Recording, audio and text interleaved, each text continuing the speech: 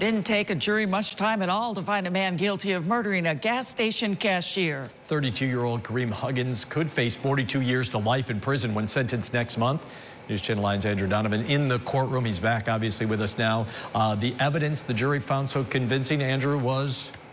Well, Jeff, the verdict came easily, but jurors had a difficult job sifting through gruesome surveillance footage of Huggins pulling the trigger and shooting Rauf Muharrem point blank in the chest and then head.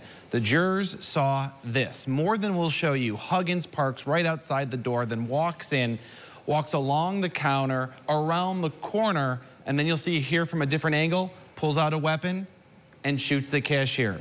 That cashier, a father in his early 30s, collapsed. It's hard to watch, but convincing to the jury. We watched his last moments, and we don't get to see that a lot. But no, it was incredibly helpful. I mean, juries are never, you never know what you're going to get with a jury trial. And when we have video that clear, that convincing, it makes my job a lot easier.